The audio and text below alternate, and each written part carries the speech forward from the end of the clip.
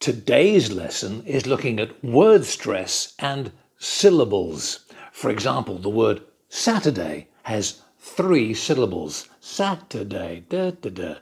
The first syllable is stressed. We don't say Saturday, and we don't say Saturday, we say Saturday, da, da, da. So, have a look at these 4 words. 3 of them have the same stress pattern. 1 of them is different. But which one? They all have 3 syllables, but 1 of them has stress on a different syllable to the other 3. So, which word is different? Say each word in turn out loud. Which word has stress in a different place to the other 3?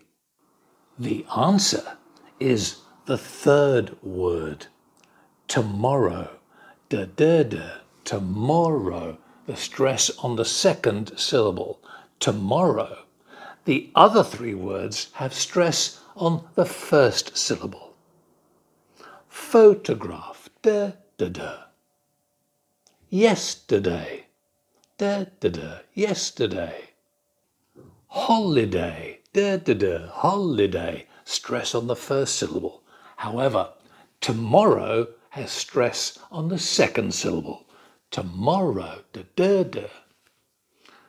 Word stress, syllables, easy peasy with Uncle Geoff's help. Thanks for watching. See you next time. Bye for now.